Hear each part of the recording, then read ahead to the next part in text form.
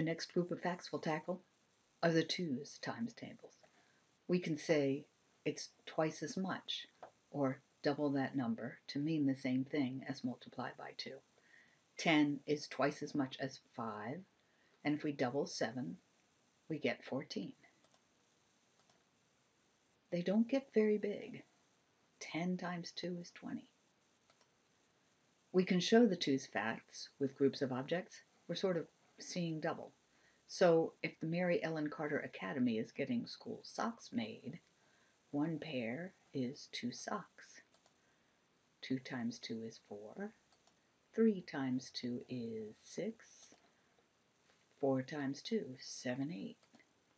5 times 2 is 10. 6 times 2 is 12. 7 times 2, 14. 8 times 2 is 16. 9 times 2 is 18. And 10 times 2 is 20. One more time. 0 times 2 is 0.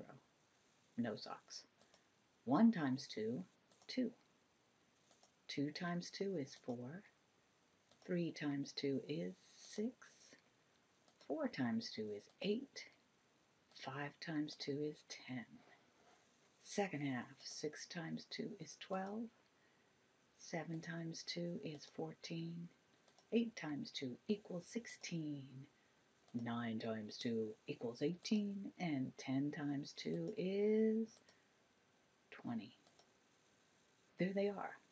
They're called even numbers because we can split these amounts into 2 even parts. And once you've mastered them, the ones left to learn, they're shrinking. 7 by 7, 49 to go. We've already learned 72, so we're more than halfway there. The legal stuff.